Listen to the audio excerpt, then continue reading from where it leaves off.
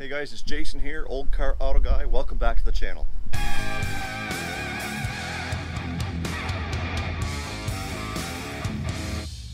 Although I am on vacation right now, I had to stop into the shop here to pick something up for a little project I'm doing at the house. And because it's the electronic age, I'm not completely out of the loop when things are going on in my business. You see, when Bill finances a vehicle for somebody, I get notifications when those approvals come through. So I've been paying attention, although I shouldn't be.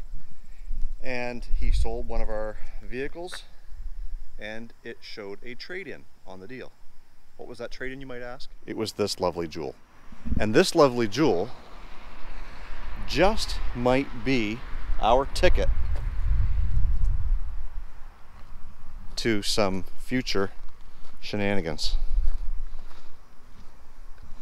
Got a little bit of rust down there at the bottom of the door. Down there, that rocker panel cover is probably holding or hiding a lot. At least I can see right in here. Yeah, she's pretty soft.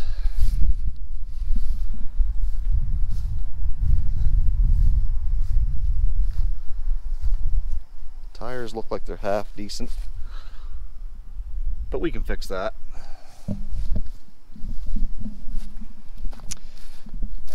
And judging by the wheels, I'm saying this is probably at least like a, and that is a 2007. Inspection runs out in 2 weeks. License runs out this month sometime.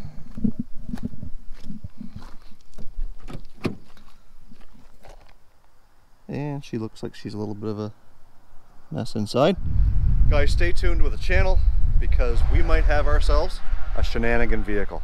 You know what that means.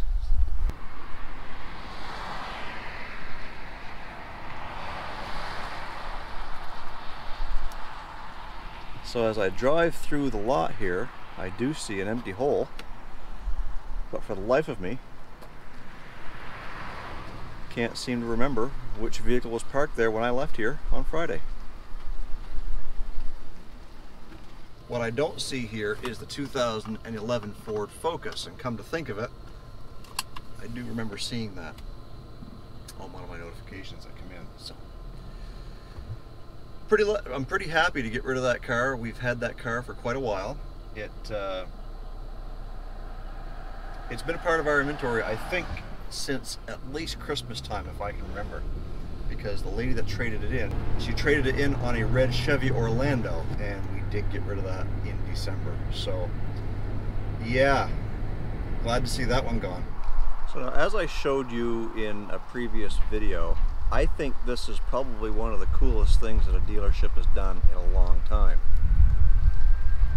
The only thing that I can't understand, other than the fact that I know that these Dodge, this late 80s Dodge and the early 90s Chev over there are simply old vehicles and can pick them up really cheap at a junkyard type of thing, I feel it kind of sends a mixed message.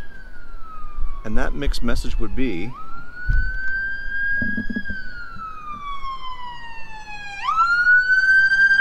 to me would be simply this: Dodge and Chev were so good in their day that Ford has finally caught up in 2018. Sorry guys, that's just what came to mind. And I'd have to say that those new Power Rams, Power Wagons, whatever you want to call them,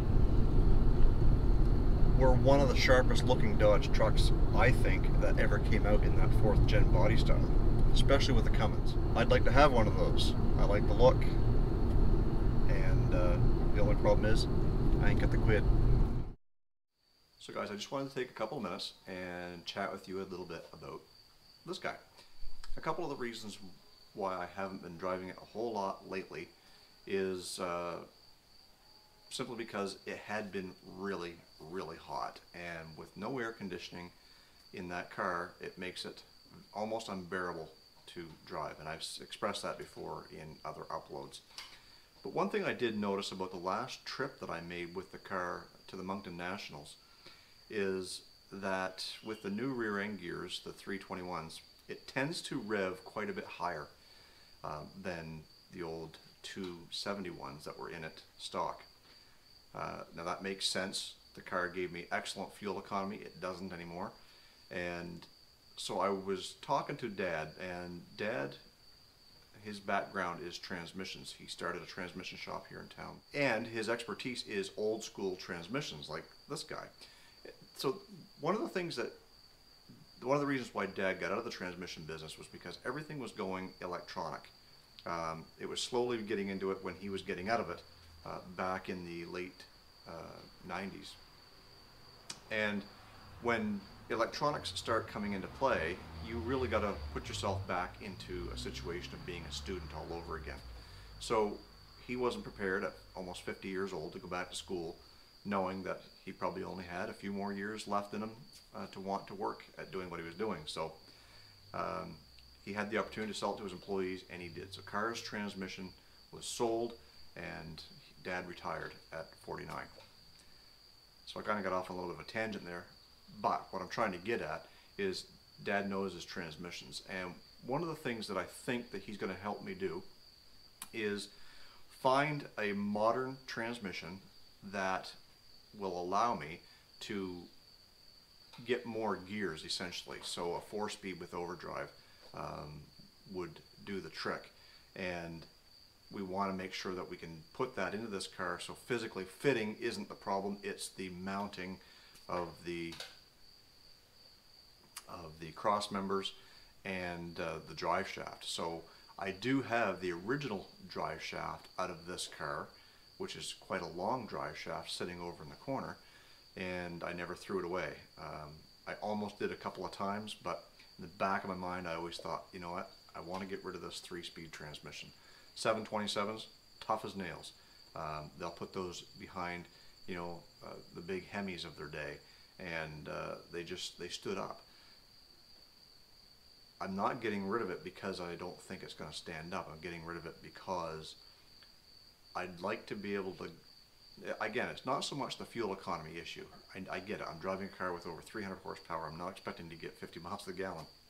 But what I am expecting to get is a car that I can drive from point A to point B, that isn't going to be screaming down the highway, and that isn't going to burn oil because of the fact that it's revving too hard. Now when you're driving down the highway, you're doing 75 mile an hour as a rule, and that seems to be an awful lot for this car with the current gear and transmission setup that it's got. So probably in the near future, we're going to start looking for what we think we need for a transmission, and I'll keep you up to date on that with what we're going to go with, and when we go to install that, we'll make sure we catch it on video for you so that we can show you what we're doing. So that is really all I wanted to talk about right now with the car, because I haven't been getting a whole lot of use out of it. Now granted, on September the 8th we are heading to Bangor, Maine, and we are going to be hitting up the car show, Wheels on the Waterfront there, so stay tuned for that. So another thing that I just wanted to pop in here right quick was I stumbled upon this guy's YouTube channel. And the only reason why I stumbled upon it was because he's from the Maritimes, and Maritimes means New Brunswick, Nova Scotia, PEI. And when I found the page, I started watching some of his videos. And in the back of my mind, you know, I'm looking at this guy and I'm thinking, the guy kind of looks familiar. You know, almost like I've seen him or talked to him before. But nonetheless, I didn't know really where he was from. So I liked his channel. I subscribed to it, and on his most recent video, which just came out today, I sent him off a little message saying, you know, hi from St. Stephen, New Brunswick. And the message that he sent back was, I'm from Little Ridge. Well, guess what? Little Ridge is about half a mile that way. And, you know, so it's funny how you stumble upon these people and don't realize how far away they are, how close they are, until you start talking. That's what YouTube creating is all about. It's about making contact and commenting on people's videos, you know, giving them thumbs up and interacting with the creators that you like. And I get that with a lot of the same people on my videos. Generally when a video goes out, I'm getting the same handful of people commenting on each video. So it's great to have that connection with other YouTubers, as well as some of the just general public who watches and really enjoys what you're doing. So this guy's channel is called Maritime Spook, and I will put his channel right here so you guys can go check it out and see if it's something that you like. So basically his channel is about the outdoors and survival and different stuff like that. So not that I'm really into that sort of thing, but for some reason his channel just kind of lured me in, so it might do the same thing to you. So I would encourage you to go take a look at Maritime Spook and subscribe to his channel and send him a message telling him that Old Car Auto Guy sent you there.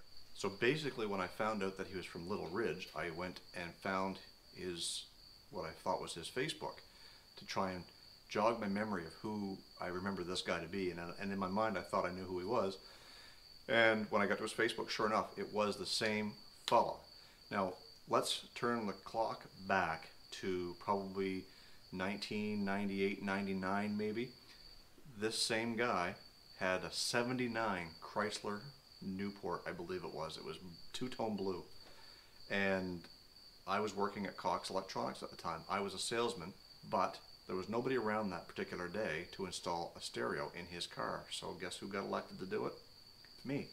He remembered that after he sent me a message back saying, yeah, you installed it on my 79 Chrysler. And I'm like, wow, how ironic is that? So here we are today. We're both YouTubers. We both had, or I still have, my 79 Chrysler Cordova. He had a 79 Newport. Man, you think this thing's a boat? You should have seen that one. So having said all that, guys, I really appreciate you guys tuning into my channel. I say that every video, and I can't stress it enough. I really, really appreciate it. So if you haven't done it yet, please, I encourage you to go down and hit that subscribe button and bell notification so that you get notified every time I put up a new video. Don't forget to give it a big thumbs up and comment in that comment box down below. Guys, don't forget, always focus on the windshield and not the rearview mirror. God bless. I love you guys. We'll see you in the next upload.